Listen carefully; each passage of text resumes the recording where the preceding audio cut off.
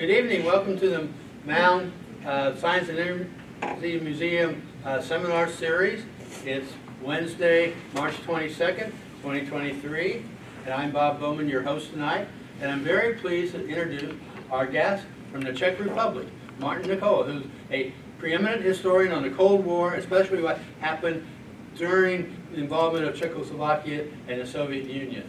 So without further ado, Martin, welcome, and we'll look forward to hearing your presentation.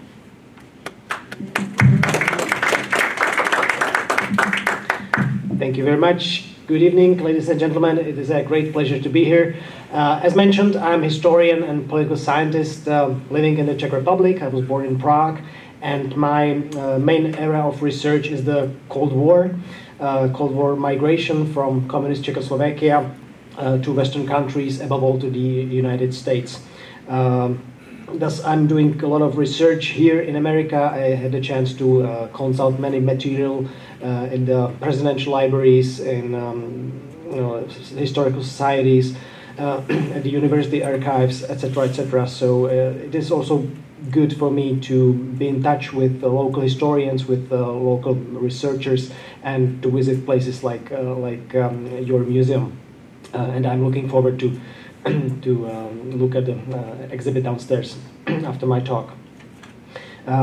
Before we focus on the Cold War period, let me start with a very brief historical introduction. The Czechoslovak Republic, or Czechoslovakia, was created on October 28, 1918, at the very end of the World War I, when the Austrian-Hungarian Empire collapsed and was replaced by a number of successor independent states. The Republic was actually born on American soil in Pittsburgh.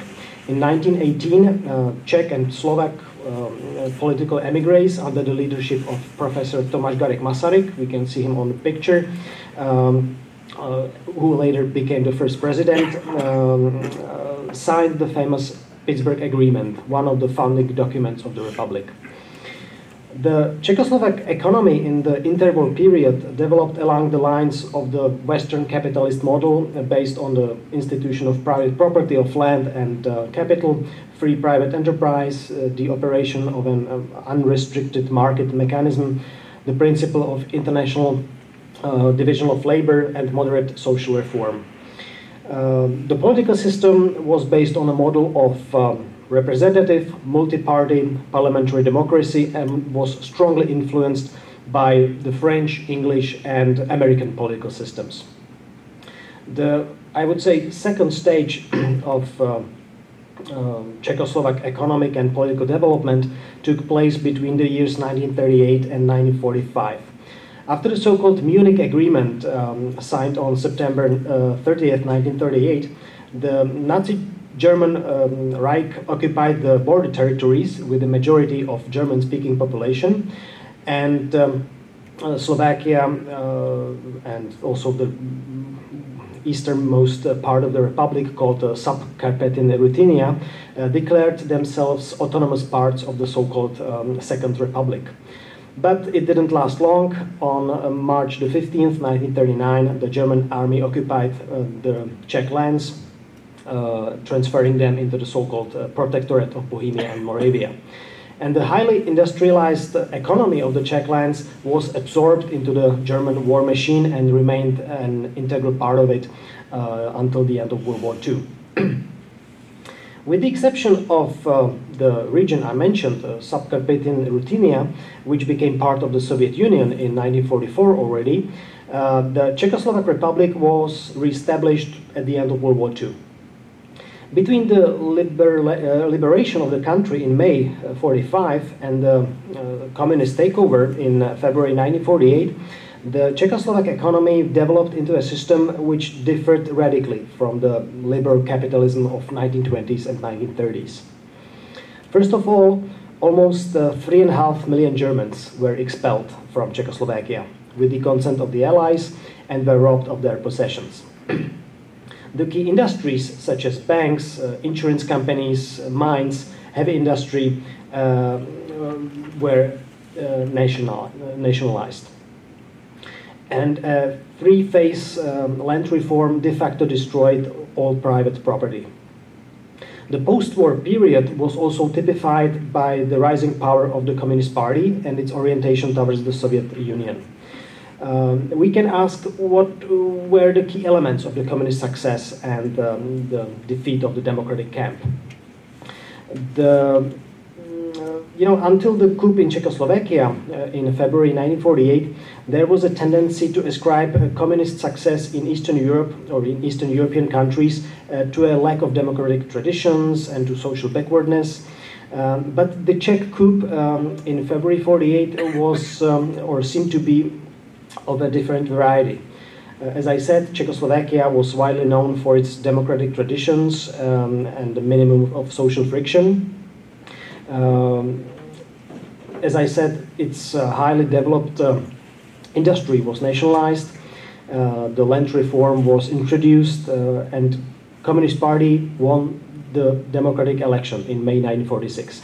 And all that happened without any revolution. And there were no Soviet troops on Czechoslovak territory.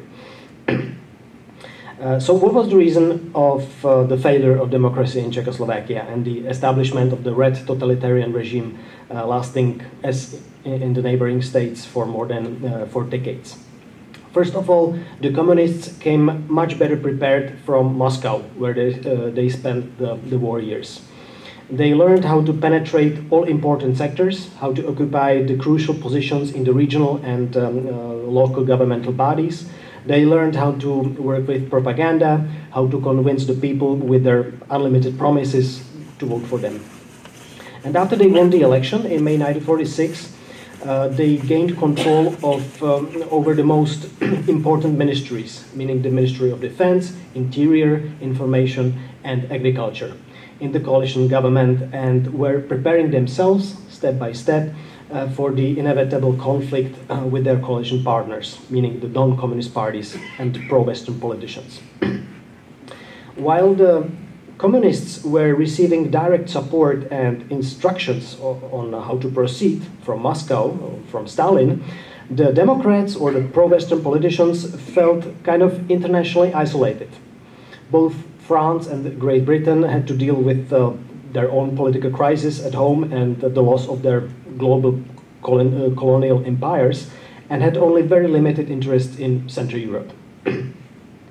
The United States was simply too far away, and despite some moral support from the US embassy in Prague, the Czechoslovak Democrats simply didn't have the strong protector and friend from abroad. Some of them believed that Czechoslovakia would, thanks to its strategic position in the very heart of Europe, play the role of the bridge between the West and the East, the mediator or a meeting point where imminent conflicts could be solved. But, these naive expectations of our politicians, our Democrats, that the country could become another Switzerland, independent, neutral, with its own foreign policy, were quickly dispersed. The communists, under their leader Klement Gottwald, we can see him on the poster with Stalin, who became a prime minister, planned to seize absolute power and were just waiting for the right moment. It happened to be the governmental crisis, which developed in late February 1948. 12 non-communist ministers, meaning members of the government, from 3 parties resigned in protest against the activities of communist-controlled security police. In normal circumstances, the president would have accepted their resignations and held new elections. However, the communists feared defeat, so they rather used threats to prevent the new elections. The communist-controlled labor unions also marched their supporters out onto the streets of Prague and other major cities. The communists also arranged a general strike. They took control in outlying areas and basically eliminated any resistance by democratic elements and pro-Western elements in the society. And then it was over. The Czechoslovak democracy had been defeated. The president, Edvard Beneš, decided not to risk a Soviet invasion or a civil war and surrendered. And the Czechoslovak democratic experiment, as we can call it, in the Soviet bloc was over and 41 years of oppression began. Stalin directed the Czechoslovak communists to carry out purges, and the nation held the largest show trials in Eastern Europe. Over a 6-year period from 1949 until 1954-55, the victims of these trials included military leaders, Catholics, Jews, democratic politicians, those with some wartime connections with the West, like our soldiers who were fighting in Great Britain or in Western Front during the war, as well as high-ranking communists. Almost 180 people were executed as a result of these trials. Farmers, especially the wealthy ones, referred to as the kulaks, became enemies of the new regime, and during the years of, we call it Stalinization process, farms were nationalized in what was called the collectivization in early 1950s. During the collectivization or after that, no one could own more than 120 acres of land, while the lives of richer peasants were destroyed. Poor peasants were eventually excited by the new system, but the communists began to blackmail farmers, and they threatened them with imprisonment if they did not join the newly established cooperatives. The communists also took over church property. They closed more than 200 monasteries in the country, and they were persecuting the clergy. And the communist ideology permitted the politically based education system. The pupils and the students had to study subjects such as Marxism-Leninism. The applicants were accepted into universities and high schools only if they had working class backgrounds, if they supported communist regime, and had participated in communist youth organizations. And we can easily continue. The fact is that this very long era of communist regime in Czechoslovakia had a devastating effect on the nation's soul and character. And it's visible even today, 30 years after the revolution. And another important topic related to the seizure of power by the communists is the emigration, or better to say, the exile.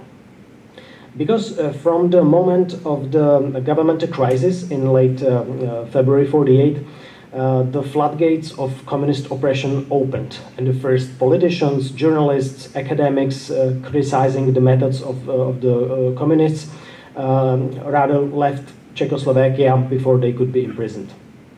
In the search for accurate data on this, we call it post-February exile wave or post-February migration wave, we encounter widely varying statistics.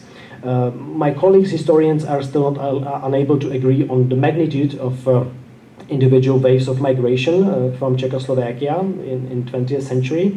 Some authors work with a very rough number, and I would say an overestimated number of 500,000 of Czechs and Slovaks who left the country after 1948.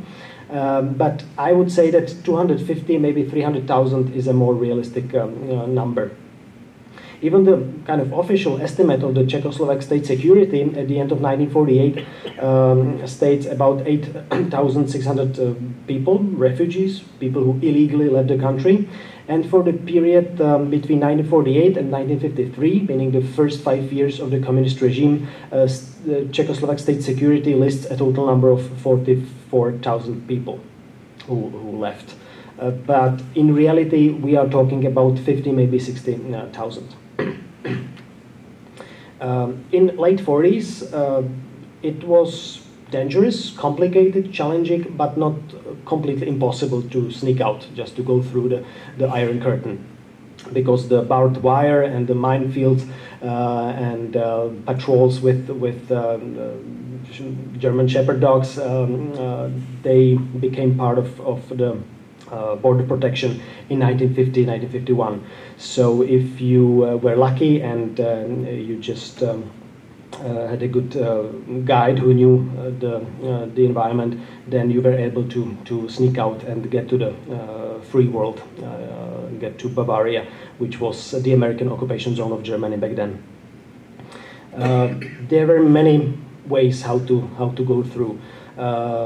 Even some of them were very interesting and fascinating. The people tried to use the balloons, They kidnapped the train. They built kind of a small tank or armed vehicle. All those are successful attempts. But of course, many of them were just stopped by the bodyguards, and many people died on the Czechoslovak border. There were also 3 pilots who were, heroes from the War of Britain in 1940, 1941.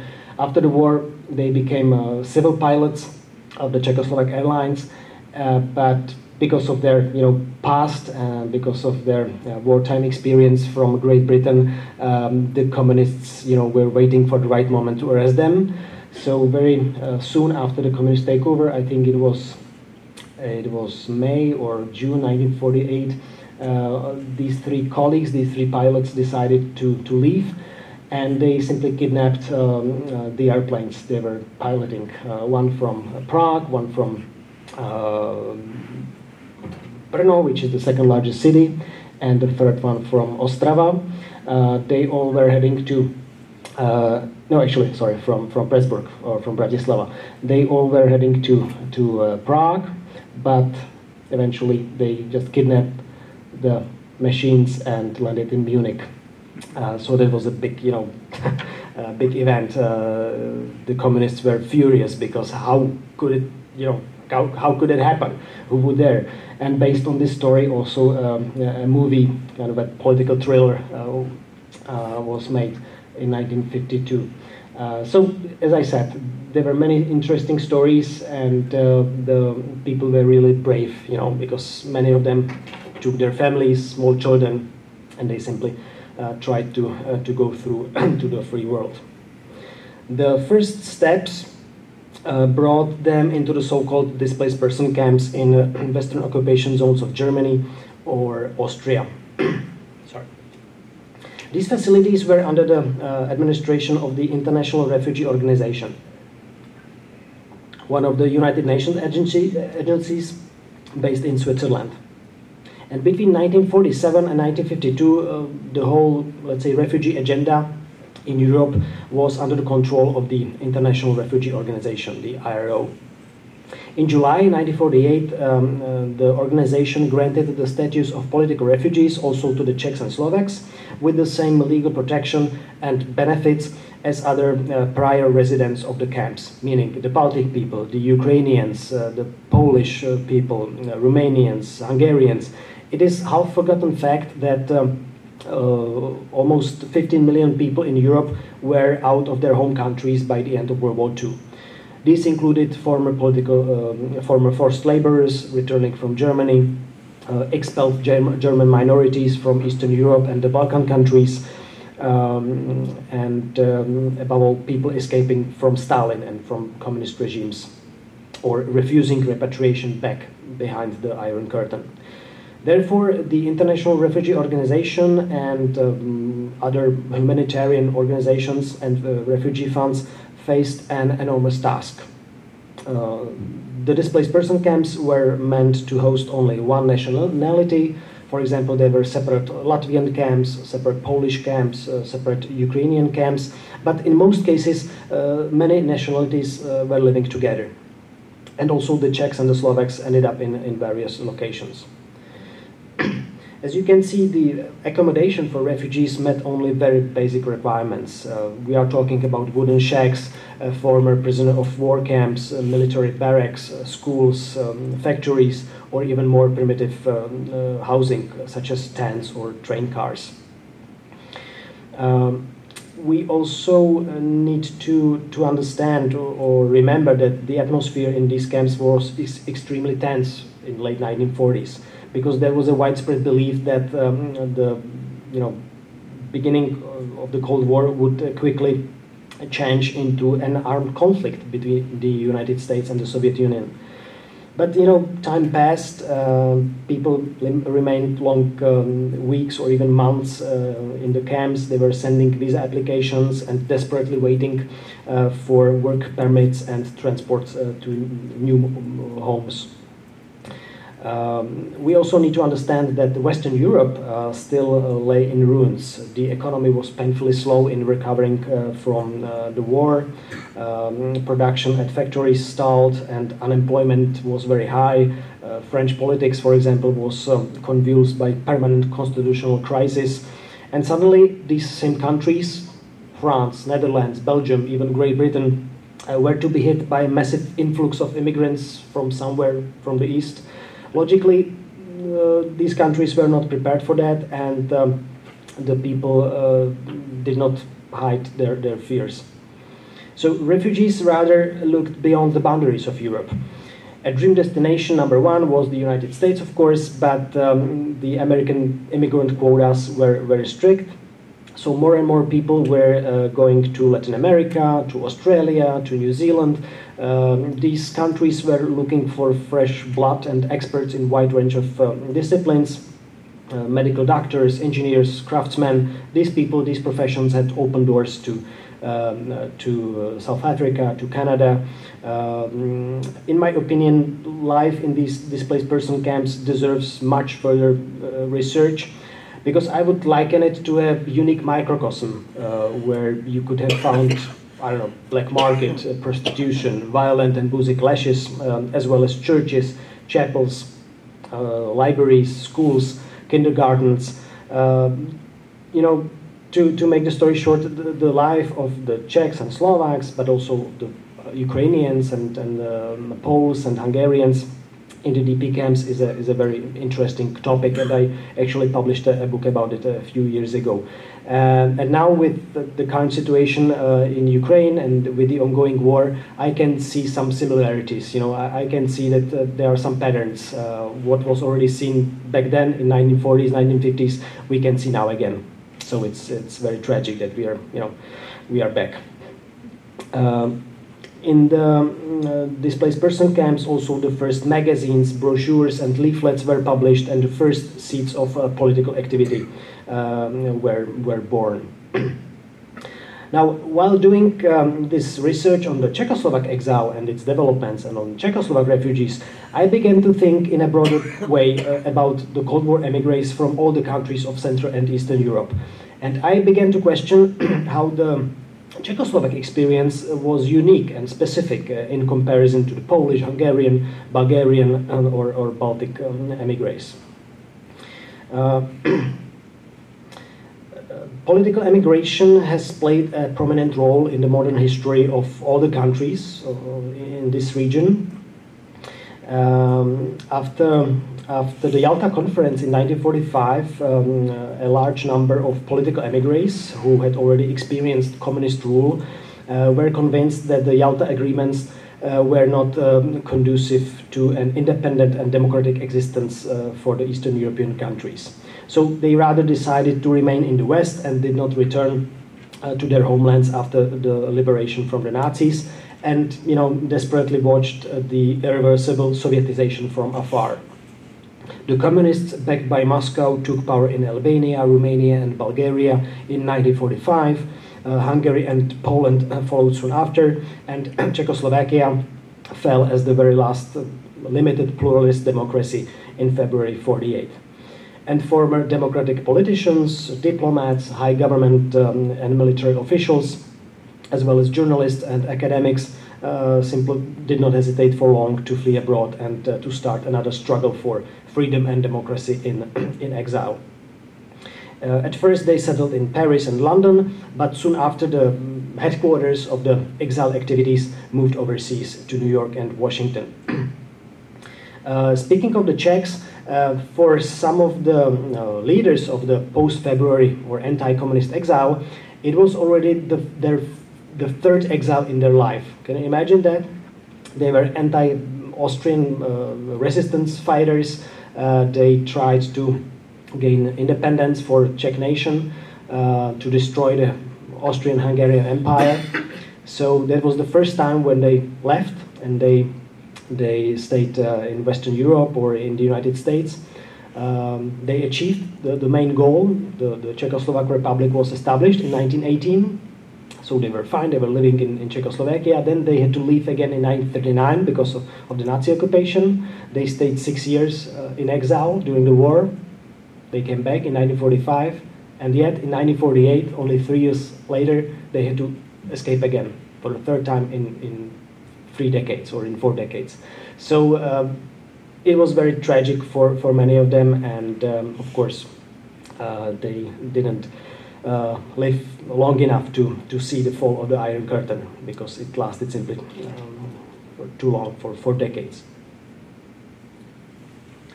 Now, let's move to the United States. In December 1947, the newly formed National Security Council warned that the Soviet Union was conducting an intensive propaganda campaign directed primarily against the United States, employing coordinated psychological, political, and economic measures designed to undermine the non-communist elements in Europe and elsewhere. And the only responsible available to weaken and to roll back this communist influence was to initiate a psychological offensive in return. The director of the policy planning staff at the State Department, George Kennan, presented the document Inauguration of Organized Political Warfare at the National Security Council meeting on May the 4th, 1948, in the presence of President Harry S. Truman. Kennan highlighted the importance of providing assistance for liberation committees, underground activities behind the Iron Curtain, and the support of anti-communist elements in threatened countries of the free world. We can say that in late 1940s, the situation in Central and Eastern Europe was already clear. You know, communists got power in all these countries, but we have to remember that also in Italy or France, the communist parties were very strong, very influential, and it could have also happened that they would win there as well. So there was still a threat to democracy and to democratic development of these countries as well. So Kennan proposed various covert activities behind the Iron Curtain, various information campaigns, launching of new propaganda channels, and uniting of political emigres through a common organizational platform. And these were the beginnings of the organization called the National Committee for Free Europe. The founders of this new organization were initially not totally certain of its exact purpose and functions. They knew that the National Committee would not provide humanitarian aid to refugees from Eastern Europe or to help with applications for US visas for those still interned in the refugee camps. Instead, it would focus on a chosen group of non-fascist and non-communist political leaders who had successfully made it to the United States to find appropriate employment and make use of their knowledge and abilities during their stay in America. The committee's articles of association were signed in New York City on May the 17th, 1949. You can see them here. At the first press conference, this 4-point program was introduced, and through the founding of the National Committee for Free Europe, the political, organizational, and operational groundwork for all forms of anti-Soviet and anti-communist propaganda was in place. The financial aid for the activities of the National Council was assured as well. Donations officially came from private donors and large corporations such as Chevrolet or Ford Motor Company, General Electric, Chase National Bank, but above all was the behind-the-scenes support from the Department of State and from the CIA. So now we can say, after those 70 years, that the National Committee for Free Europe was a CIA project.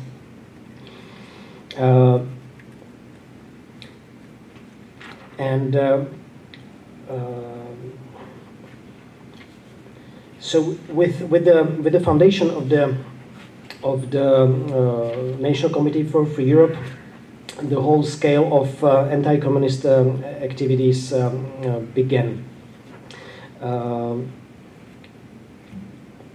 In subsequent years, many common projects unifying the exiles came to life under the supervision of the National Committee. For example, there was this information campaign called Crusade for Freedom, warning the American public about the communist menace. There was the Free Europe College, providing university education to talented students among the Eastern European emigres. There was the publication of the monthly journal called News from Behind the Iron Curtain, and of course the broadcasting of the Radio Free Europe. And all this was devised and funded by the National Committee for Free Europe, and in all these the leaders of exile communities participated as editors, lecturers, analysts, etc. These, we can say, coordination efforts also resulted in the creation of the Assembly of Captive European Nations in New York City, which officially saw the light of day on September 20th, 1954, as a non-incorporated non-profit company. The Assembly, or ASEN, was intended to act as a shadow counterbalance to the United Nations. It was meant to coordinate the management of anti-communist, anti-Soviet campaigns, to publicize news from behind the Iron Curtain, and to generate international support for the liberation of Soviet-ruled parts of Europe. The structure of the Assembly generally followed the structure of the United Nations. It consisted of a General Assembly, General Committees, and several working committees, and the General Sessions were held once a year, usually in September, and these functioned as the sanctioning assemblies through which various resolutions were announced and the members of the General Committee were elected. Also, lectures and situational reports on developments in individual countries behind the Iron Curtain were presented, and voting on resolutions and protests took place at these sessions as well. The sessions took place in New York City to coincide with the United Nations General Assembly sessions, and were frequently also coordinated with public demonstrations to raise their profile and increase the volume of their message. Between 1956 and 1963, the Assembly rented a two-story building owned by the Carnegie Endowment on the First Avenue on Manhattan, directly opposite the United Nations headquarters. So the United Nations delegates from the communist countries simply could not avoid the unpleasant view of posters and billboards hanging just across the street that alerted the passers-by to the ongoing Red Terror and Soviet imperialism. The democratic, non-communist, liberal politicians had made the United States the focus of their liberation efforts in late 1940s. And the organizations and projects I mentioned did not aspire to determine the future political and economic structure for their countries, but aimed to bring about a situation wherein their people would be able to decide, without any foreign interference, the form of government they wanted to live under. Naturally, there were different views and disagreements about what would constitute an effective liberation. The conservative and, we can say, extremist part of the exile community claimed that only a complete eradication of communism would assure it. The majority, however, said that many of the economic and social changes introduced by the communists would have to stay because they had become part of each nation's life. But they demanded free elections, of course, as the most important condition. And some emigre politicians even began to argue that liberation might well come from a gradual democratization of the communist regimes.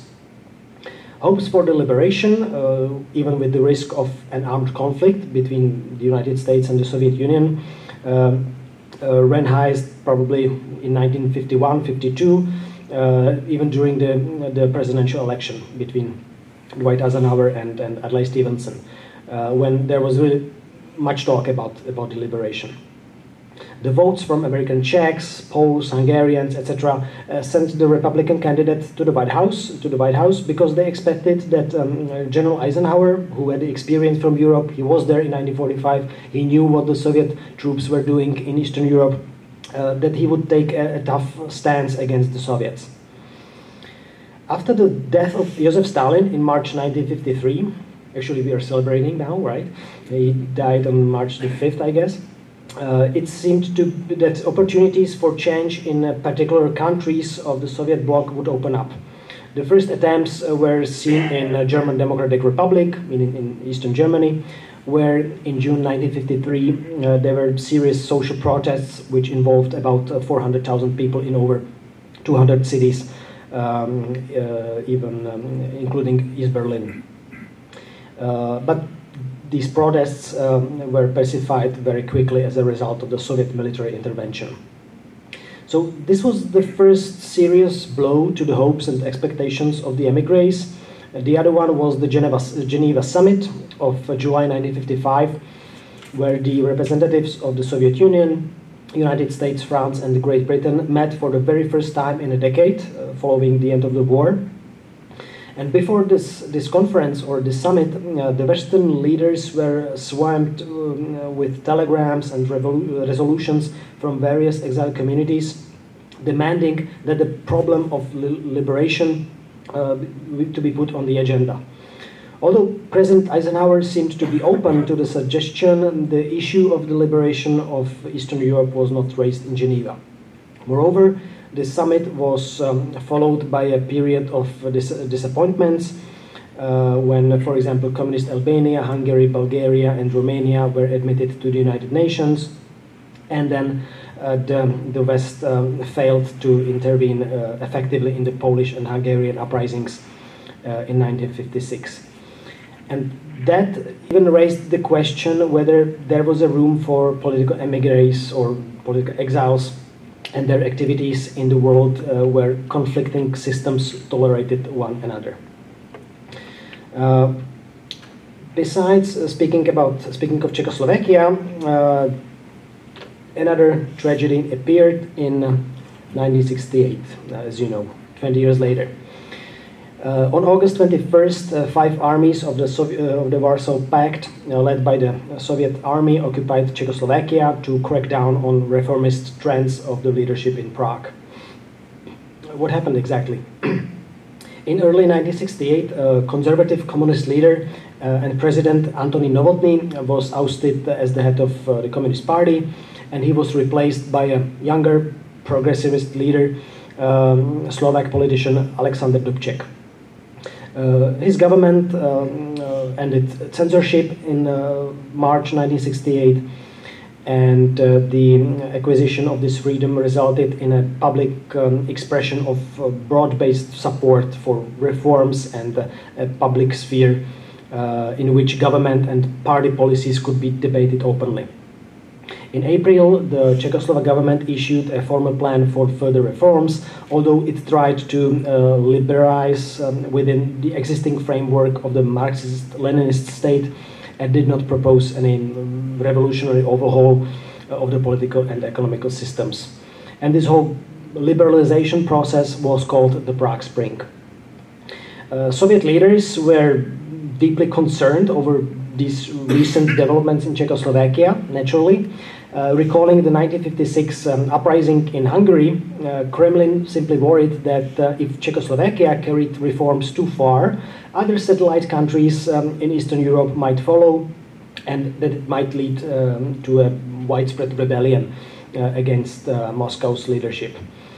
And after much debate, the Communist Party of the Soviet Union, led by Leonid Brezhnev, decided to intervene to establish a more conservative and pro-Soviet government in Prague. Here's a funny poster. What are they doing? They are looking for counter-revolution. Of course, there was no attempt, to leave the Warsaw Pact or to leave the Soviet bloc, but it was still too dangerous for Kremlin and for Brezhnev. When the occupation forces invaded, they swiftly took control of Prague and other major cities and communication and transportation links. And given the escalation US involvement in the conflict in Vietnam, as well as past US pronouncements on non-intervention in the East Bloc, the Soviets guessed correctly that America and the free world would condemn the invasion but refrain from intervening. Although the Soviet crackdown of Czechoslovakia was swift and successful, small-scale resistance continued throughout early 1969, while the Soviets struggled to install a stable, obedient government. And finally, in April 1969, the Soviets forced Dubček and the rest of the reformist wing of the Communist Party of Czechoslovakia from power in favor of a more conservative administrators. And in the years that followed, the new leadership re-established government censorship and controls preventing freedom and movement.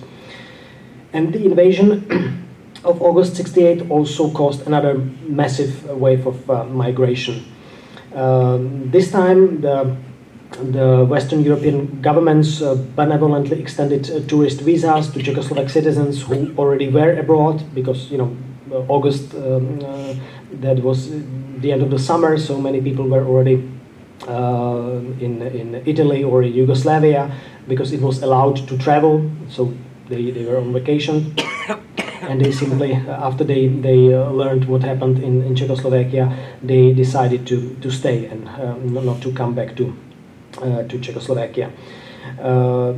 So the Western European countries positively processed applications for political asylum to tens of thousands of people. And the kind of level of sympathy of the free world could not be compared to the period after 1948, when people often fled to save their lives without any property, and after overcoming the Iron Curtain, months of uncertainty and hardship awaited them in the refugee camps. This time, the Czechs and the Slovaks were considered the victims of the Soviet aggression and were granted asylum. And sometimes, again, I can see some similarities with the current situation in Ukraine. After the invasion, the Czechoslovak borders remained open for quite some time, and those who owned a passport had a chance to slip out for a few months. Again, official state security data for the years 1968 and 1969 reported some 70,000 people, and for the entire period between 1968 and the fall of the Iron Curtain in November 1989, we are talking about 130,000 people who left the country. The motivation to flee was obvious. It was the fear of the consequences of the occupation, political oppression, and of course the desire for a better living.